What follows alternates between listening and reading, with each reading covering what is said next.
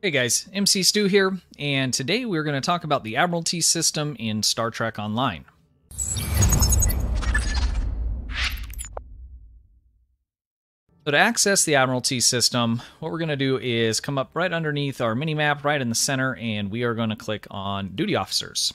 And within Duty Officers here, we have a number of different tabs. You might drop in on one of the other ones, but we're going to Admiralty. Now, the Admiralty System has 4 different factions or alliances. You have the Federation, Klingon, Romulan, Ferengi. And each one of these is going to have a ton of rotating missions, basically, is you could look at this, or assignments. So you'll have 3 that you can pick from, and then it'll show the next 2 that will be up. In order to progress through this, what you'll do is you'll click on Plan, and you'll be presented with some requirements. So if you have, on this particular one, we have Engineering, Tactical Science at 40, all of them. So you'll always have all 3 of these. These numbers will vary. You'll click on Select, and you'll have a list of all of your Admiralty cards. We'll get to Admiralty cards here in just a moment, how to get those and where they come from. So what you'll want to do is scroll through your Admiralty cards and put a combination of ships in that are going to meet the requirements here, at least 40 in each for this particular one. So I'm just going to pick a few of these here. And there we go. So I've kind of overkilled. If you were going through this and you have a very limited number of ships, you would want to make sure that you're using ships that are just giving you enough so you're saving other ones to be able to do potentially the next mission. So now that I've met all of these, we have some event or urgent distress calls, what they call it here. So we have plus 30, all required, plus 100% crit chance rate. To be 100% honest with you guys, I'm not exactly sure what that means, why this is here, or what it does, if this is a part of the adding to the crit chance of it. Let me know in the comments, guys, what this part does for us here. Is this something where we need plus 30 on all, and 100 on the crit rate, critical rate? Really not sure. In any case, I progressed pretty far through this thing without actually paying attention to that. So if you're brand new, which this is really what it's for, is just an overview of the system, we'll find out here in the comments shortly what exactly this part does for you. So forgetting about that, by completing this particular assignment, you're going to get 3,000 and some change XP, and then we're also going to get some XP that go towards this faction here, Federation. So let's go ahead and begin it. That was a 15-minute mission. After that's up, I can go ahead and click in, and it'll be completed here. So you'll see it listed. I had some running from earlier, so I can go ahead and acknowledge these and get them out of there. So these aren't like a 24-hour kind of thing. So you'll be able to do these, if you're doing a session for a couple hours, you'll be able to slot a bunch of them, complete them, and then, slot a few more before you get off. And each one of these factions are going to basically be exactly the same in the way that you go about doing that. So there are missions that will come up along here that are tour of duty. And you'll see it here at the top. So the Federation, if you complete all 10 of them, you will get 2 specialization points. You can use these, obviously, to fill out your specializations. If you've completed your specializations, so they're all completely filled out and there's nothing you can do with this, it will reward you dilithium instead of the specialization points. So once you get far enough along, this is a nice place to kind of farm this kind of out.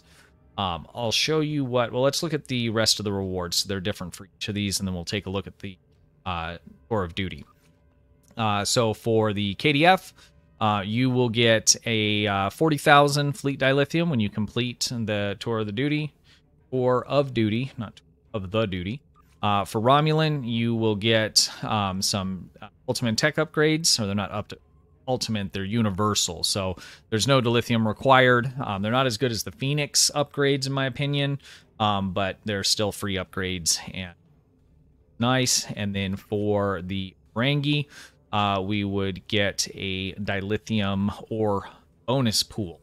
So what that is, I have my bar up top here turned off, but if you look up in the top right, if you're running any kind of XP boost or anything like that, essentially this is a dilithium boost. So anytime you earn dilithium, you'll get an extra percentage of whatever you just earned until you use up all 30,000. of that. So in the past, they used to actually just give a straight up ore, and they changed that. It was straight up ore for both the KDF and for this, but that was changed a while back, similarly to what they just did to Reputation Tier 5 reward. So this one will now not give you the ore, it gives you the bonus pool. So you still get that free ore, it just takes some time where you're getting it a little bit at a time as you're earning it throughout the game methods. Let's see here. So we have a tour of the galaxy up here slotted, and it's the same as any other mission. You would click in, plan, and move forward with it. Let's say that it was in the next up here, but it was all the way over here, and you don't care about doing the rest of these. Okay, you just want to farm through tour of duty. You can use pass tokens, but they're kind of far and few between. You don't get tons of these. These are rewards that you'll get from doing just the random missions here. The other way to skip through these, let's say that 3 of 10 was actually down here, and I needed to skip through 2 to get it up here. What you could do is click into one. I'm not going to save that one. It's 500 lithium. And then what you could do is just slot any ship you want. So I would just do a runabout shuttle or something like that. And do it. It's got an hour cooldown, and now that one's out of the way, and you would be one step closer. You could then slot another one. Basically, you're just kind of a throwaway. You have to slot it so that you can get it out of the way. So you can use the pass tokens, or you can just actually play it and complete them, or you can just put in a super low tier ship and use that to basically get past it quickly.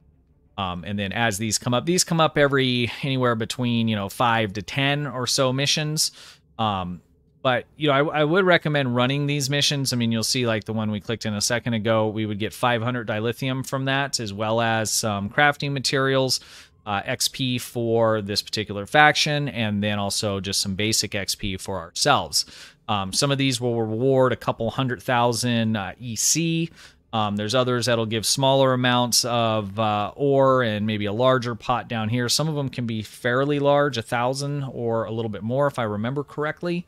It's been a little while since I've been grinding through this particular system, but you can get quite a good amount of EC and dilithium and XP by running through this system. You'll also get one-time use Admiralty cards.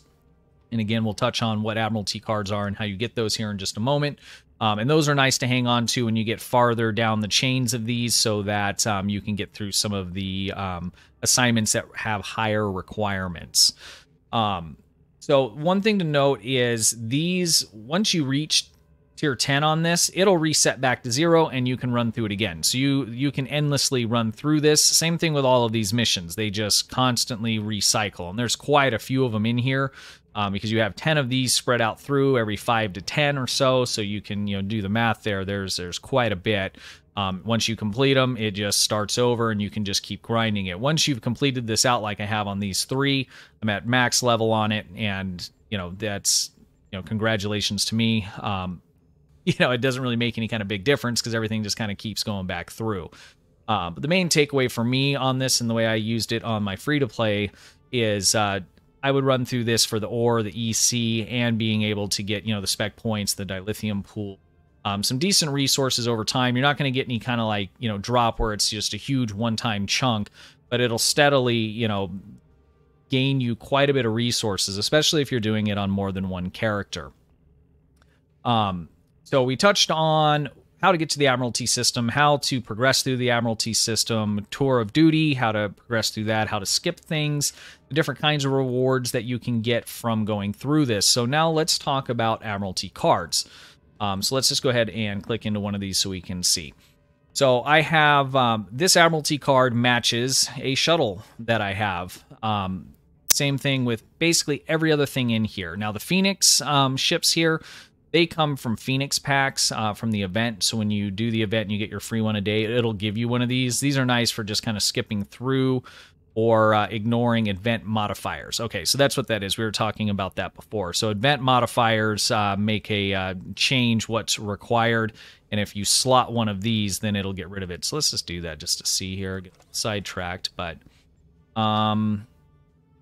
yeah, I didn't see any changes on the numbers. So again, guys, let me know what's going on with the event modifiers. I'm not 100% clear on that.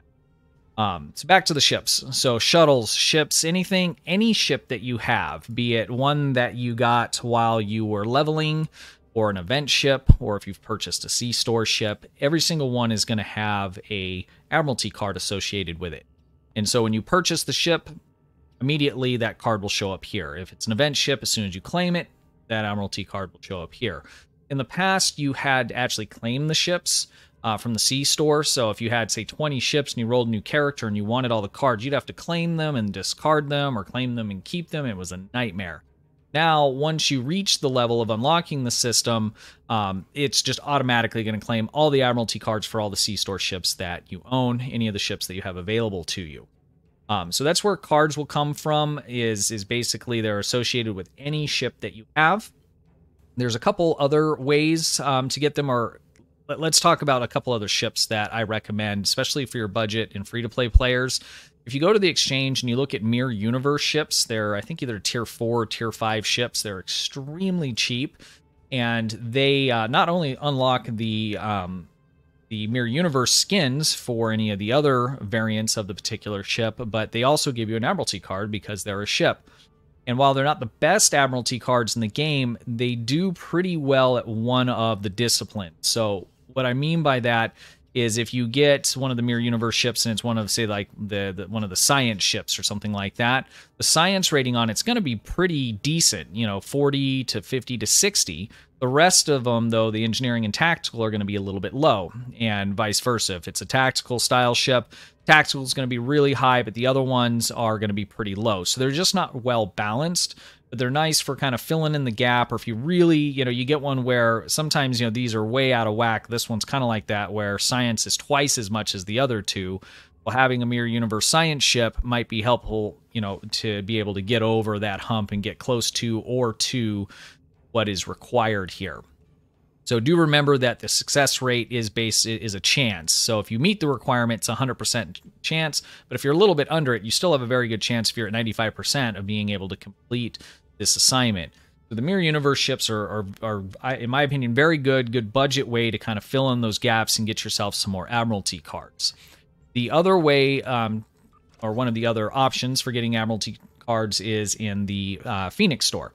So if you get Phoenix packs from the Dilithium store here, you go to special items and grab yourself some boxes and open them. You get a blue one. Blue ones can be redeemed for Admiralty cards, and these are decent ones here. It doesn't give us the stats on them. You'd have to look them up, but they are decent. They're Tier 6 equivalents that you would get from any Tier 6 ship, and worth grabbing at least. And just so I'm clear, I do not have this particular one from here. This might be the same as the event one. I do on my free-to-play, however, though, have this one, and this one, and all three of those are Tier 6 equivalent Admiralty cards. All right, and one other one that you can get for free in the game that has a very good, or is a very good Admiralty card, is the Sally Rider. So the Sally Rider is sitting here in space, and let's just show you guys where we're at here. So if you jump into the Beta Quadrant, and you head over to the Narendra sector, to the Narendra system, you will find this Intrepid class ship, the Sally Rider, sitting right on the far side of the planet.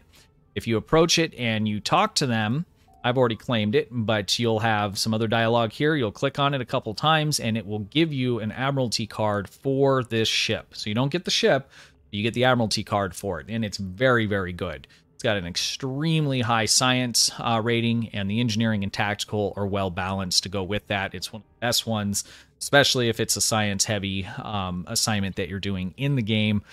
So I would definitely recommend running over here and picking this up. I would grab anything that's cheap, shuttles. You could even potentially, if you have some extra dill, you could pick some up from the fleet vendor, pick up some lower level ships you could use for skipping if you want to skip. Or any of the Tier 5 ships can be useful in completing these missions. Because it's on a rotating thing, it doesn't infinitely get harder. So you'll get towards the end of the rotation, and there will be some really high, requirement missions on there. But that'll end up rotating back around, and you'll have missions that are very, very easy. And so I generally am going to try and just meet the requirement. I don't want to use ships that are going to far exceed the requirements, because I may need those ships on the next couple that pop up. And if you do this when you log in and then when you log out, you can get through quite a bit of it. So having, extra ships obviously is helpful, or not ships, but Admiralty cards. and they don't have to be the best ones in the world. They just, you know, because of that scale, that scaling requirement, depending on the assignments that you're running there. So that's a number of different ways that you can get, you know, budget or free stuff. Basically anything that's a ship in the game is going to give you one. And there's also from the Phoenix store and from the Sally Rider here, some places to just grab cards by themselves. So they're not attached to any particular ship. All right, well, let's make sure we didn't forget anything. I think we covered all the basics. Again, this is really intended for, you know, newer players. They're just starting out. So this is one of the last systems that I needed to cover for the Beginner's Guide series in the game here. This one went last because to me it's kind of lowest impact. For me, I do know that, you know, a couple of my friends and couple, you know, other people, you know, have told me they use this system heavily to grind EC and dilithium. Probably, I'm guessing, would need to do that on multiple tunes, but I could see, like I said, if you were playing for a few hours every other day or whatever, and when you logged in, you queued all these up, and then when you logged out, you claimed any of the ones that were done, re-queued it all up, and then logged out and, you know, repeated every time you logged in. If you were doing that on a couple tunes, I could see that adding up to quite a bit pretty darn fast. So that is the Admiralty system, guys. I hope that was helpful. If you made it all the way to the end of the video, I appreciate you watching, and I would assume it's helpful if you did. So thank you very much. I really appreciate all you guys. And until next time, have a good one, and thank you for watching. Hey, guys, appreciate you watching. Be sure to hit the thumbs up button, ring the bell, and sub to the channel for the latest news updates and how-to guides.